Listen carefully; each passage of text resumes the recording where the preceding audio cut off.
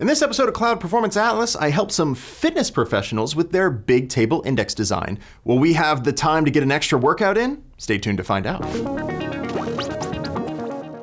From a performance perspective, one of the most important things to consider while designing your Bigtable schema is your index design, which is something that our friends at Urban Fitness Forge, makers of fitness tracker products, ran into headlong recently. UFF's usage pattern for their data dominantly queried lat-long values to find specific sensors within an area for analysis, or rather, given how often they ran this query, it was way too slow for their needs.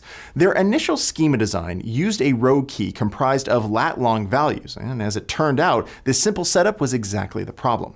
The reason for this is two things working together. Firstly, Bigtable doesn't have explicit support for secondary indexes. So if you want to find a group of people with the same first and last name, then you can get a very fast first name search, but you have to do a secondary search in a less than performant fashion. Secondly, entries in a tablet are sorted lexicographically by their index, meaning that entries with similar keys will be closer to each other in the tablet space. Now, since the dominant part of UFF's key was the latitude value, other cities which shared the same latitude value were listed closely in the table, meaning that their secondary scan for a longitude value was walking through loads more data and of course was less performant as a result. This highlights an important aspect of Bigtable schema design. The wrong key design could spell disaster for your performance.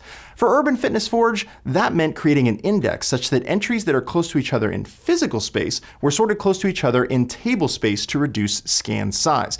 So instead of using a lat-long value which produced a raster-style order index like this one, they were able to use a space-filling curve which organized indexes in physical space like this.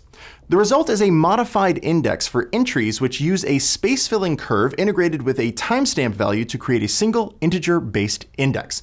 For Urban Fitness Forge, this meant queries which looked for lat-long data had reduced table scans, resulting in a huge perf improvement. Now, obviously, using a space-filling curve is not the right solution for every problem, but it does offer a good reminder. To get the best performance out of Cloud Bigtable, it's essential to think carefully about how you compose your row key.